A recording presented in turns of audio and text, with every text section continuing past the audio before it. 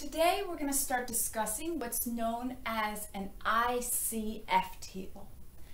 I stands for initial, C stands for change, and F stands for final. The purpose of an ICF table is to provide us with a more concise, straightforward way to account for everything that's going on when we're considering reaction stoichiometry. So typically with the problems you've been doing, if they ask you questions like how much of the excess reagent is left over after the reaction is complete, that involves a lot of lines, and then you got to do that subtraction step. The ICF table will basically answer questions about every single reactant and every single product all at once. Let me show you how it works. So the first thing to make note of is super important is that when you're doing your ICF tables, all of the values that you enter into your table need to be in moles. It's not acceptable to use grams or any other kind of unit. You're going to have to change everything over to moles when you start putting it into the table. Here, and this is how you start the problem out, write out your balanced equation nice and neat. It's almost like you're setting up an Excel spreadsheet with columns. And so each reagent is a column, each product is a column, and then for the I, the C, and the F, you could think of those as rows. So keep it nice and organized, like a spreadsheet of sorts. They did, in this problem, they did tell us how many moles of sodium hydroxide we have. So I can enter that value, and that's initially, before we started the reaction, we had 2.78 moles of sodium hydroxide. For the carbon disulfide, it's a liquid, and they gave us a volume and a density. So I cannot plug either one of these values into here. I need to get it turned into moles. So let's go ahead and do that. So we'll start with the 92.5 mils. And I'm just going to use my density as a conversion factor here. So I'll say 1 mil of the carbon disulfide has 1.26 grams. And then from there we can use our molar mass.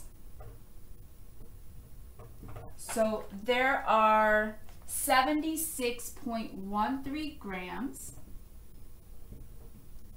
of carbon disulfide in 1 mole of the carbon disulfide. So units will cancel, mils will cancel with mils, grams with grams, leaving us with moles of that other reagent. I rounded a tiny bit.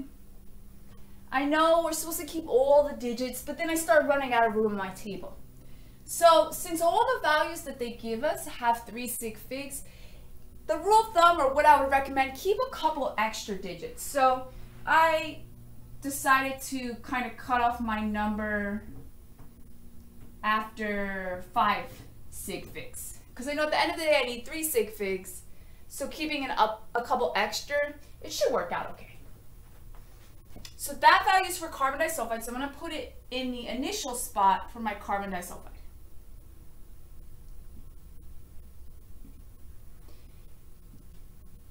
Let's think about over here. So initially, before the reaction begins, we don't have any product. I mean, that's usually the point of the reaction, to make product. So over here, we're going to have zeros. We're going to have 0 moles, 0 moles, and 0 moles of all 3 products. And I wrote moles here. As long as you're remembering to use moles, you don't have to keep on writing moles. The change line. So as you know from working other stoichiometry problems, the amount of reactant that gets used up, or the amount of product that gets formed, is dictated by the stoichiometry, the coefficients of our balanced equation. So we would expect the carbon disulfide to get used up. And I'm going to grab the 3, and I'm going to say, well, it's going to get used up at a ratio of minus 3x. Minus because it's getting used up, the 3 from the coefficient of the balanced equation, and x because I don't know what that is quite yet. Same thing over here. The sodium hydroxide is getting used up because it's a reactant.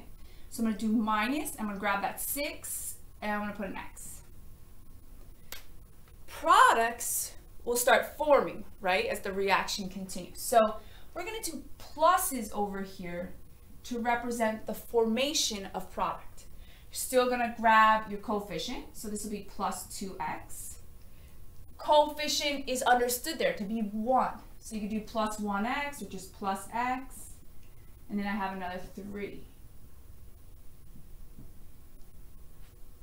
Now that we've gotten the first 2 lines of the ICF table filled out, our next task is to figure out which of the reagents is the limiting reactant.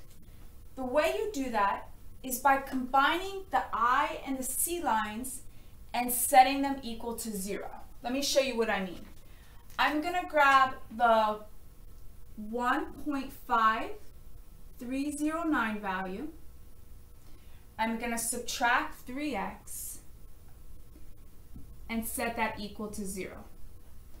We're going to do the same thing with the other reagent. If there was 3 reagents, you would do it for all 3 reagents. So 2.78 minus 6x equals 0. Now, think of it as 2 separate algebra problems. You're going to solve for x on both of these equations. So I'm going to bring over the 3x. I have 1.5309 equals 3x. And I'll divide both sides by 3. So for this reagent, x is equal to 0.5103. And then same thing over here. I'm going to bring over the 6x and divide both sides by 6. And I get x equals 0.46333. All right, you can keep some extra digits. The number that you want to go with is going to be your smallest x value. So I want to keep, since 0.4633 is smaller than 0.5103, this is the x value that I'm going to use to solve my ICE table. This value, the larger value, is gibberish. So we're going to cross out that larger x value. The one piece of information, though, that can be garnered from the larger x value is the identity of the excess reagent. So since these values were associated with carbon disulfide, I know that this is my excess reactant. And since this was the smaller x value, this is going to be my limiting reactant. But this is the x value I'm going to want to use. So our next step then is to plug in this x value into all of these columns and solve for the final number of moles. Let me show you what that looks like for the carbon disulfide. So we're going to kind of use the same algebraic equation that we just did, 1.5309, and it's minus 3x, but instead of just leaving it as x, plug in the smaller of the 2 x values. So I'm going to do minus 3 times 0.4633. And when I do that, I get 0.141. Well, everything in here has units of moles. So this is 0.141 moles. And I need to put that value in the final line. That tells us how many moles of carbon disulfide are left over after the reaction is complete. Do the same thing here. We're going to do 2.78 minus 6 times this value. When I did that, I got something, because of the rounding, something like this, 0.002. At the end of the day, this is 0. I'll just erase that too. It's because I rounded a tiny bit, but if you go back and check it with the full number, you're going to get a 0. You should always get a 0 with your limiting reactant in the final line, because that's the definition of a limiting reactant. A limiting reactant is the reactant that runs out. We're not going to have any of that left over. But this is the amount of carbon disulfide that we have left over. Sodium hydroxide is completely gone.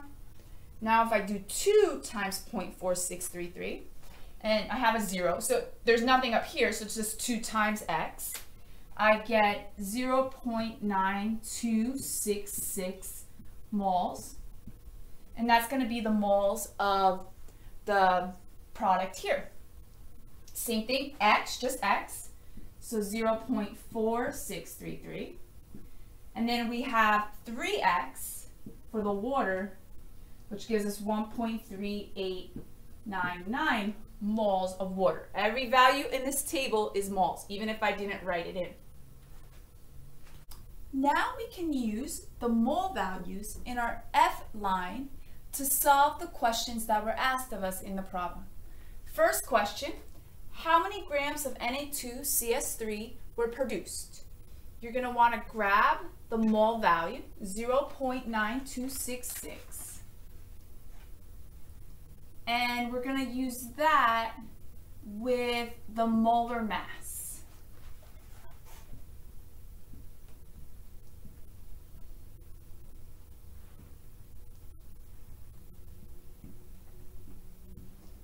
One mole of that has 154.17 grams.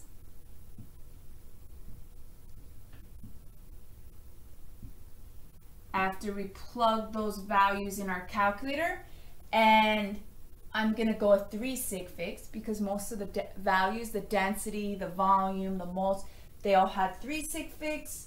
So I got 143 grams of Na2CS3 produced. Other questions we were asked. We were asked how many moles of water were produced. That one's a little bit easier because we already have that answer here. So at the end of the day, we had 1.39 moles of water. And the third question, the perpetual, how many grams of the excess reactant are left over after the reaction is complete? So we're going to want to grab the mole value in the F line for our excess reactant. And we're going to use the molar mass of the carbon disulfide.